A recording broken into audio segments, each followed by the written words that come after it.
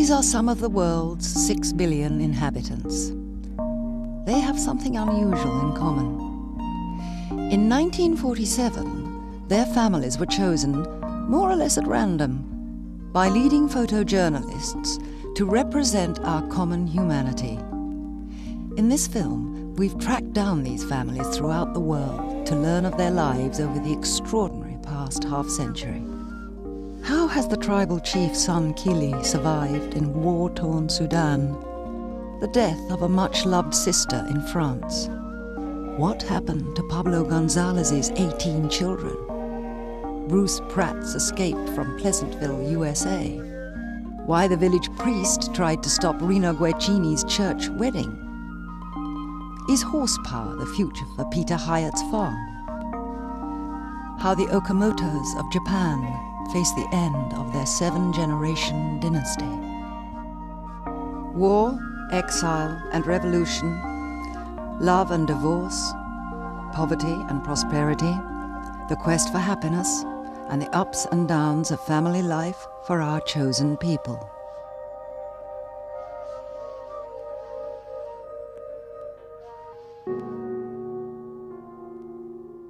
By 1947, hardened war correspondents like Robert Capa and George Roger were seeking new challenges.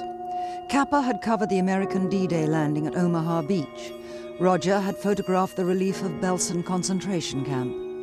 To photograph the peace, they had become 2 of the 4 founding members of a cooperative photo agency called MAGNUM. We divided the world into 4. Really rather like God in a way, just like cutting an orange into 4 sectors. And we each took the parts that we were most interested in and where we knew our way around. I had Africa and the Middle East, and Capa had America and a sort of ambassador at large.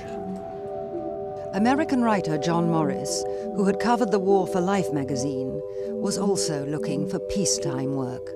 After the war, where I was a war correspondent, I thought, how can we bring photography to bear on the problem of world understanding? Let's give peace a chance. And at that time, I became picture editor of Ladies' Home Journal, which was a great American monthly for women. The Ladies' Home Journal was probably the best read magazine for women in USA in the 40s, 30s, 40s, and 50s. Tremendous circulation, and it was quite adventurous in its stories and moved very much with the times.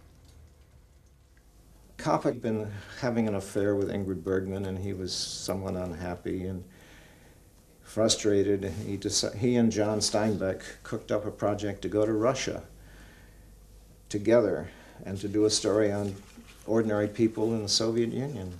And that seemed to me to be a good subject for Ladies' Home Journal. I had another idea, which turned out to be a series called People Are People, the World Over. 12 families throughout the world, every month for 12 months. And we did that by photographing things that every family everywhere has to do. So we picked farming, which is the universal occupation, and we hoped that this would bring a sense of commonality around the world. People were curious to know what was happening to the French, what was happening to the people in China, what was happening to the Japanese that were so horribly bombed. Could we still be one world again and not enemies? It would be wonderful if we could show that people are people, all the world over. People Are People was Magnum's international debut. John Morris wrote articles that pulled together the photographer's work into a 12-part series. Here are 88 of the 2 billion people who inhabit the planet Earth. They are posing for a photographer sent by an American magazine, the Ladies' Home Journal. I think of myself as being a shy girl, being overwhelmed by this famous man that was staying with us for a few days to take these photos. It had such a profound effect on me. It was 1945, he was in Germany, and then he came in 1947. 1947. So he was a man that's just come from the war. Er hatte seinerzeit gesagt, ungefähr in 50 Jahren wollte er wiederkommen und dann diese Sache zu wiederholen, um dann den Unterschied zu sehen. Soweit ich davon weiß, ist er im Krieg in Ägypten gefallen, 1956 bei der Suezkrise. 一つすごい不思議なこと、このどうしてこの岡本家がこの選ばれたかっていうのを知ってるとか。未だに謎だよね。それは亡くなったこの人が知ってる。Mi ricordo di questa fotografa americana che è venuta a farci queste foto. Seguivo, ero sempre dietro, ero sempre in macchina con questa fotografa. Avevo una jeepettina, una jeep, una macchinina che mi avevano regalato gli americani e in cui ci tenevo molto. Le photographe, par lui-même, je ne me rappelle pas beaucoup de lui. Il photographiait à l'époque avec un flash à l'ampoule et on avait fait une collection majestueuse d'ampoules de flash. I remember the car, a big black car coming into the farmyard and men getting out that were in business suits, and I remember I was afraid, and I can remember running to my father and actually standing behind him because it wasn't something that normally happened. Claro, me quedaron como recuerdo. Las personas que conozco, que platico con ellos, les enciendo mi historia. Les digo, miren, y así nada más puros recuerdos, ¿ves? We flew to Des Moines. I'll never forget taking off from LaGuardia because the first thing Bob did was to ask for an oxygen mask, which seemed to me a little peculiar. But he explained that he'd been celebrating his first peacetime assignment and a little late the previous night, and he was suffering from a hangover, and oxygen was good for that. So we landed in Des Moines that night, and on Sunday morning, headed west on US 30. And we'd only been gone an hour and a half when we came to a little farm community named Glidden. And there was a classic American farm on the outskirts of town with a red barn and a nice-looking farmhouse. And we drove in and introduced ourselves and found that the farmer and his wife had 3 kids. And they just looked as though they'd been picked by Hollywood Central Casting for the parts. So we asked their permission to photograph their daily lives, and they agreed. And the next morning, Bob started work. Robert Capper's photographs of the Pratt family of Iowa became the template for the magazine series, to be repeated by other photographers as they set off in search of families throughout the world. The tiled farmhouse of Wo Fu Yuan has stood for 2 centuries, and he faithfully follows the way of his ancestors.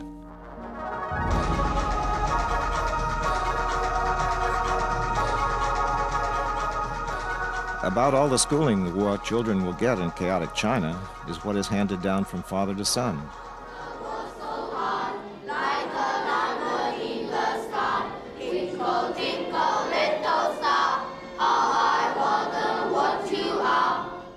The Woos have neither radio nor books nor magazines nor newspapers. Their pleasure is the simple things they do themselves.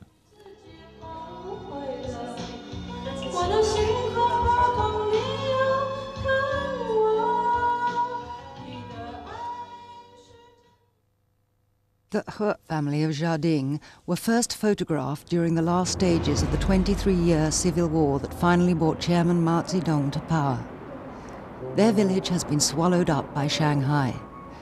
But the He's are still there, working in factories and living in flats built over the very fields their ancestors tilled for centuries.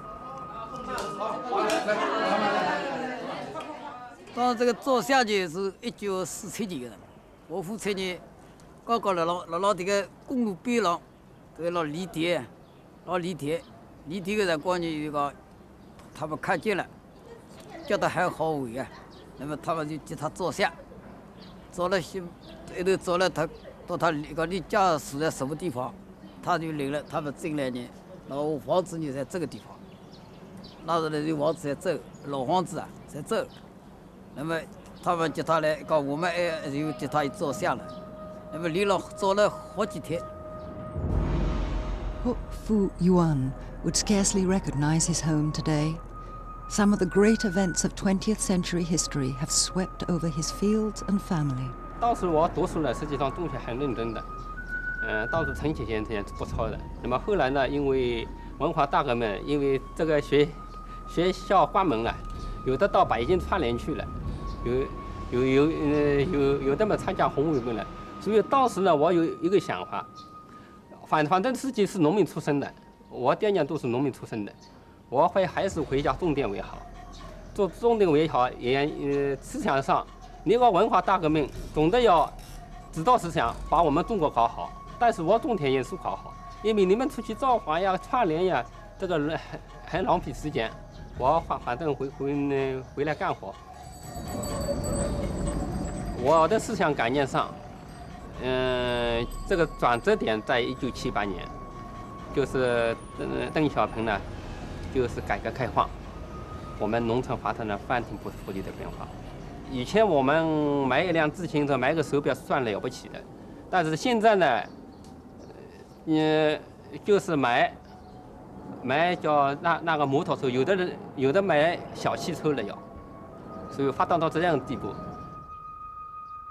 Grandmother Hoi Ching does all the cooking for the family, enabling her daughter-in-law to work in the fields.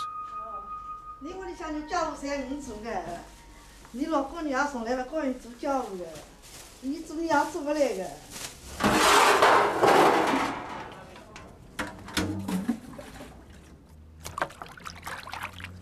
弟弟嘴上身体不好，妈妈身体不好。那么小时候光你读书也不咋多的，因为屋里待了屋里向要做家务，也很忙的。像你这大半你是讲一般养的女儿，你要勤劳能够，葛么嫁出去，比如你讲老公嘛是讲欢喜点，公婆大人嘛是讲人家讨人欢喜点了啊。讲啥人讲女儿，养个女儿是讲啥地方嫁过来的，侪蛮勤劳的。后头人家早起把伊们侪朝这个方向上照过去。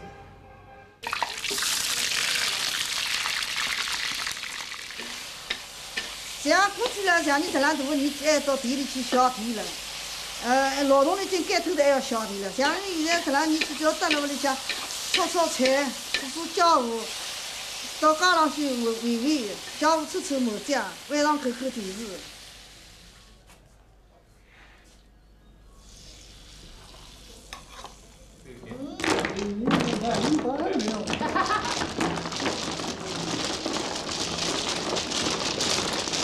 Hu Yundi's entrepreneur son has embraced China's new spirit of private enterprise and refused to take part in this film unless we paid him £1,000. That's about 6 months' salary for his factory working cousins.